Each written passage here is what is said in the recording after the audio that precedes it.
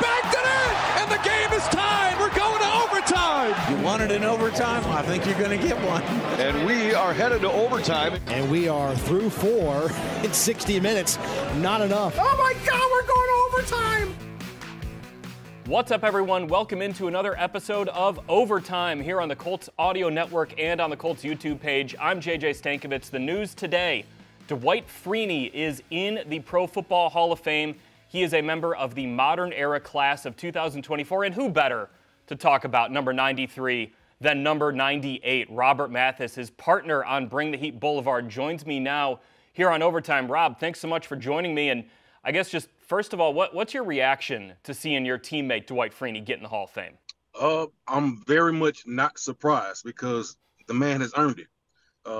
I knew it was a matter of time, but I'm just still excited and elated that he got it in, along with his draft buddy Julius Peppers. So it was just an amazing just to being his teammate and just seeing what he did over the course of his career. And just being able to witness that. You were witness to, so many of those sacks that Dwight had, some of those huge plays that he had, but you also knew him better than probably anyone else behind the scenes. Like, when you define Dwight's career, how do you define the player and the person and the teammate that he was? Dwight was very disciplined. He was very disciplined. He taught me just by his footsteps, his footwork, just watching him, how he went about being a professional, on and off the field, in the classroom, the way he went about his diet and exercise, and he was very innovative in his workouts, and he brought a lot to the table in that regards. And so, trust me, I study people a lot. I don't talk a whole lot, but I really, really, really study people. And I had the chance to study him, his game, how he went about it, how he studied, and the way he attacked O-linemen and the way he got quarterbacks down.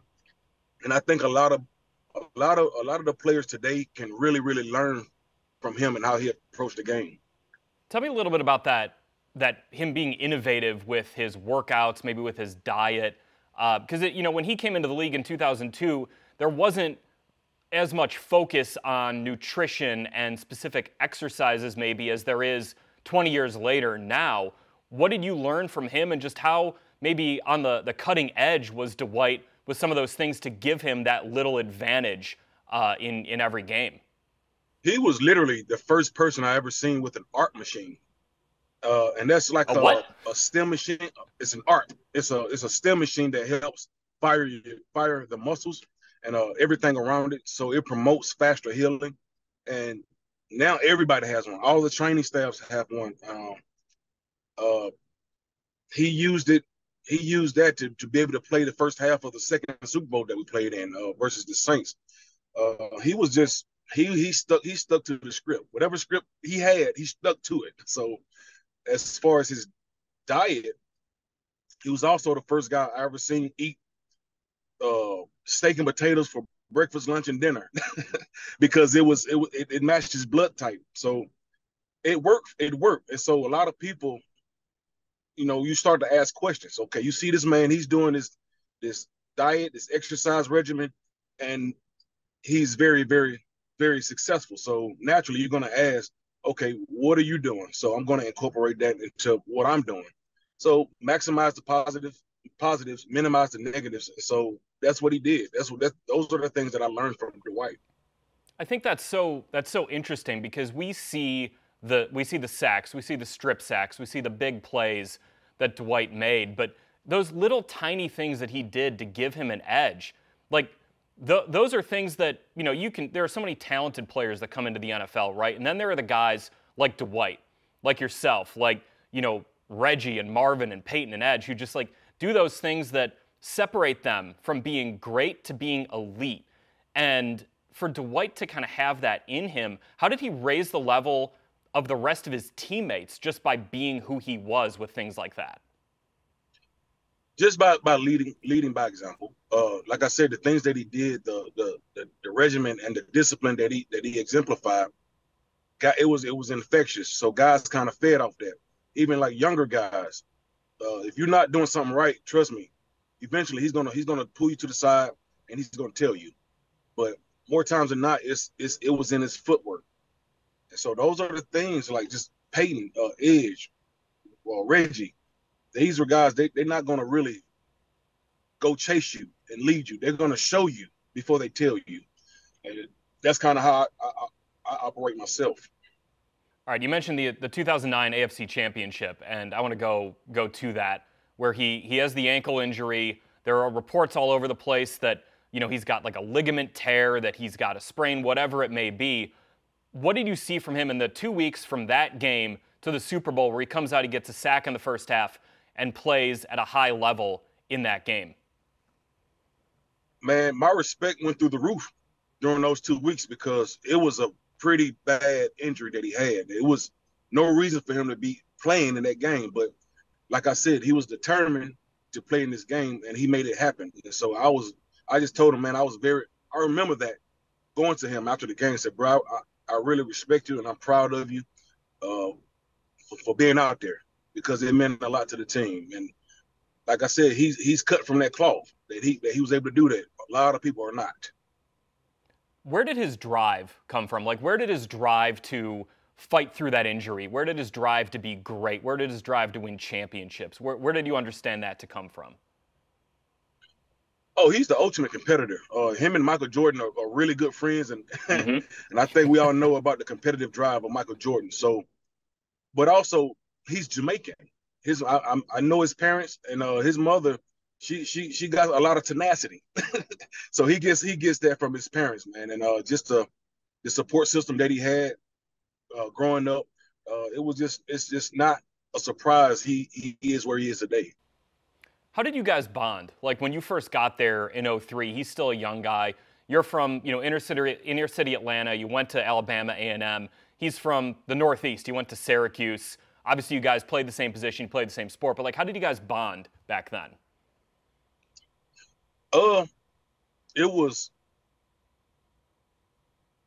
They brought me in to compliment him, and because he was getting loaded up he came in, he kicked the door in for 13 and a half sacks rookie year. So I come in, I didn't know much about Dwight. It was just like, I'm trying to get a spot. I'm just trying to get a spot. Special teams or whatever the case, and we just had this similar game. He's like maybe 20, 30 pounds heavier than I am, but you can show him this. I'm taller. But but yeah, we both had a drive to get to the core of the quarterback. And the same chip on our shoulder was, we're both too small. We're both too this, or whatever the case. So we had to get after it. And we learned from the greatest defensive line coach of all time, John Tierling. And he really just let us use our talents on the field. That second game of your career, you had 2 sacks against the Titans. Dwight had 1. Do you remember anything special about that game of just realizing, like, whew, we got something here between me and Dwight? I knew that during practice. We would come, and a lot of the times we had to figure this thing out because we used to hit each other in the backfield. Like, we used to always run into each other. So we had to figure it out. And that's when we started doing the high-low, the organized chaos rushes and things like that. But I knew we had something. We just had to keep it going. How did you develop that chemistry with Dwight, where I think that's something a lot of people don't necessarily understand about, like, the art of the pass rush, is that if you're on one side, he's on the other side, you have to rush together, even if you're, 10 yards apart or whatever it may be. Like, how did that chemistry come about to be something that turned into Bring the Heat Boulevard in Indianapolis? Well, just a passion for wanting to hit quarterbacks, because we understood the quarterbacks are the engine to every football team's vehicle, and they get pampered. They get all this stuff. They get rules changed, and so that kind of threw a little fuel on the fire. But we've always had just a drive and desire to get as many quarterback sacks as possible, and the way to do that is together. They say one wolf is gonna starve, but a wolf pack is gonna eat, and we went in with a wolf pack mentality. Something I saw this quote from Jason Peters, who obviously played tackle in the NFL for decades, and he said that the guy he hated to face the most was Dwight. because every single pass rush move looked the same. When you think about that, that is a skill that Dwight had. And I know, John Tierling probably had, quite a bit of a hand in just coaching that up. But the ability to not tip your hand with your pass rush so you can hit a bull rush, you can hit a spin move, you can hit, whatever, speed, whatever it may be. How special was that in Dwight? You just said it. It got him in the Hall of Fame. You can't, what's the word I'm looking for? He never tipped his hand. He was very good at playing. He's very good at playing cards as well. So he doesn't tip his hand. But also, pass rushers and wide receivers are synonymous because you have to make all your routes look the same, and you have to make your rushes look the same. Therefore, you have to make the O-lineman guess. So when they guess wrong. So every time they anticipate a bull rush, they're going to stop their feet, lunge, and he's going to spin on them. But if they're in on skates, he's going to bull rush them into the quarterback. So it's exactly what you said. So he was always a student of the game. And so that's what makes him, we're not going to say great, but elite. What's Dwight's card game that you lost him the most at? I played him one time, and there was something called Blu-ray. I lost big too, and I never played again. Because you couldn't tell what he had in his hand, right? Yeah, I don't. It's like a pot-up game, so I don't mess with him when it comes to that and cards and stuff like that, because he'll get you. I can only imagine the card games between him and Michael Jordan if they ever played together. Those probably got a little competitive. Yeah. When you think about that 2004 season where Dwight led the NFL in sacks, like what all came together for him that year? I mean, he's only 3 years into his career. Was it that combo pass rush that you had with him? Was it something that he developed that year? Like, how did he go about to kind of hit that mark? Because to me, that year really cemented him on this, not just like elite track, but on like a Hall of Fame track. At that time, I think he finally figured it out. When you first come into the league, you're kind of relying on talent. Now he's mixing talent with classroom, with timing, with diet. Everything came together, and that particular year, it was like nobody can stop him one-on-one. Nobody. I don't care if you want to put whatever O-lineman. Jonathan Ogden, he got burned for 3 sacks, so we're not going to do that. So I will put Dwight up against anybody one-on-one, and at any point in history, any O-tackle. That's how much confidence, and that's how much I know how dominant he was. Is that like the true mark of a Hall of Famer, that like you talk about him just getting Jonathan Ogden, a guy who was a no question he's in Canton guy, where like you put him one-on-one against that guy, and Dwight's going to win. Maybe Ogden wins a couple, but like he can go and hold his own and beat that guy, quite a few times. Yeah, here's the mark of a great elite player. Put him against another elite player, and trust him to win. Give him a one-on-one, and he's not going to get shut out. A lot of players these days, they kind of run away from the Trent Williams, the Lane Johnsons. No, you got to. I'm going over here all game, and we finna see what's up. And Dwight never shied away from that. Did Reggie Wayne ever shy away from that as a going against top cornerbacks? No, absolutely not. It was Darrelle Revis at the time. It was no, throw me the ball, and if you don't throw me the ball, I might cuss you out. So Reggie got dog, a lot of dog in him. So no, that's a mentality that, like I say, I don't want to start talking old man gibberish here, but it's kind of getting lost now. So there's guys like Zaire Franklin. He's a dog. He's not going to shy away from it. So, but yeah, Dwight got that. Give me the best guy. Let's go. With the Hall of Fame process, it's we're all celebrating Dwight here, but we also are acknowledging like it sucks that Reggie Wayne's not in. That it's now 5 times as a finalist. He hasn't got in. Like, you've been through this a little bit. You've been a semifinalist now a couple times. How much just of a gut punch is it that, like, Reg hasn't got his flowers yet from Canton? And, like, we know he will. We hope he will. But, like, You saw him. You're a teammate of his. You won a Super Bowl with the guy. You saw what he did in the playoffs. Just that it's almost like boggles my mind that he hasn't got in yet. Like, how do you kind of react to that? And in regards to myself, it's your time is your time. In regards to my friend Reggie, it's some bug. Straight up. I mean, I don't know if you're gonna bleep that out or whatever, but it's some BS because you just, if it's about what he did as a player, he should have been a first ballot. But I also understand it is like a traffic jam at wide receiver right now. Mm-hmm. And now you got to go back. He knows he's going to get in. Everybody knows he's going to get in because now you want to put him up stat for stat. Most of his numbers are better than Andre Johnson, but Andre Johnson did it with no quarterback. None at all. So he knows his time is coming because Reggie is elite. I know everybody knows that, but you just hate that they keep stringing him along, but he knows he's going to get in.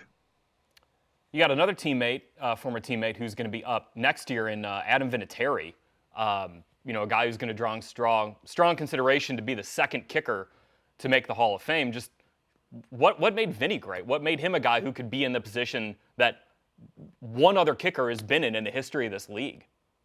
If Vinny is not first ballot, you just throw it all away. Throw it all away. He is the greatest kicker of all time. The Iceman. What can you say? What he put on film speaks for itself. He's the greatest at his position of all time. So that in itself warrants first ballot. They shouldn't even play this game right here. He's first ballot. Now I will say, speaking for myself, also, I think the strip sack king. Go ahead. Real quick with Vinny, he gave a lot of wisdom about about the history of the game, how to go about the game, and how to be successful off the field as well with business ventures. So he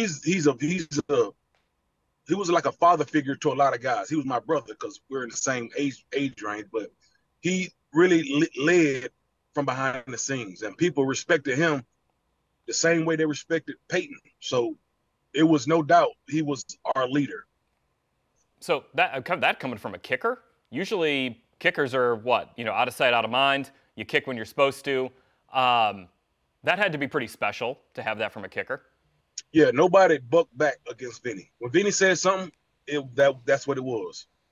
The last thing for me here, I think you should be in strong consideration for the Hall of Fame. You're the strip sack king, for God's sakes. But now you're kind of plying your trade, teaching youth around here in Indiana, going into schools and helping kids out with teaching them football, teaching them the art of the pass rush, teaching them about life.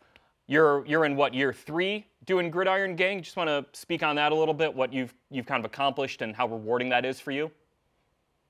The original Gridiron Gang, we've been at this since 2018 actually, and so we have the pleasure of having all of IPS, and it's every position. We even do girls flag football, 7-on-7 camps, and everything around the city. But the beauty of it is through like donors like the Colts and Pat McAfee, we're able to scholarship all of our children, majority of our children, and just have them to go through our program for free. So it's all positions, speed and agility, and we emphasize on more than just pass rush and more than just football, but it's financial literacy, dining etiquette, and social media awareness, which gets a lot of people in trouble. So it's we try to make it a one-stop shop and just have an all-encompassing program for our youth. I think it's great work that you and Daniel Muir are doing with Gridiron Gang. Keep it up, and hopefully someday we'll see number 98 joining number 93 up in Canton. Robert Mathis, thanks for joining us here on this episode of Overtime here on the Colts Audio Network. So long.